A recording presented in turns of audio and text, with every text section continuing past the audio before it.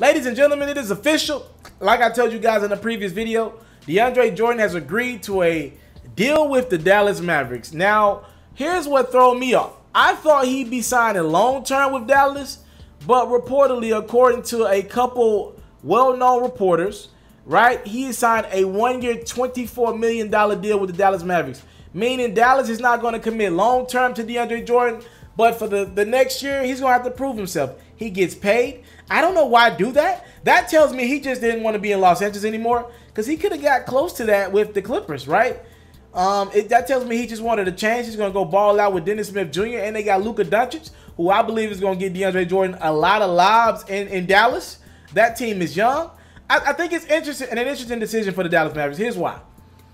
To me, you want to be bad for one more year. I want to be bad with Dennis Smith Jr. and Luka Doncic one more year. Then I want to be able to go in the draft and maybe go get a Zion Williamson with one more bad year.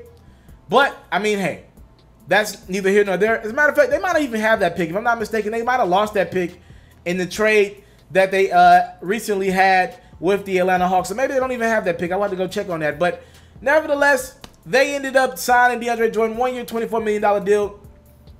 He's already telling people around him that he's a Dallas Maverick, so you know this deal is official. And I think Dallas is going to wait till he signs the papers this time. Remember what happened last time?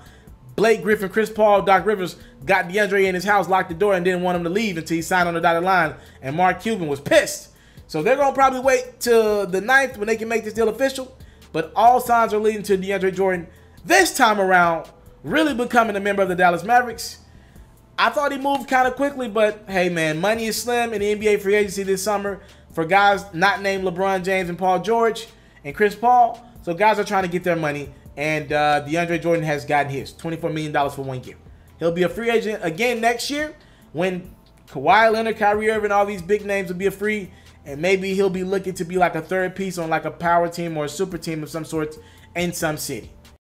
I want to salute you, homie, you know, for building your own thing and doing your own thing, creating your own platform, your own website. I got one life to live out my dreams, and I'm giving this thing all I got. I interview celebrities. I talk sports. I represent the culture. Right now you're turning up on MrTaliaferro.com, shawty. Yeah.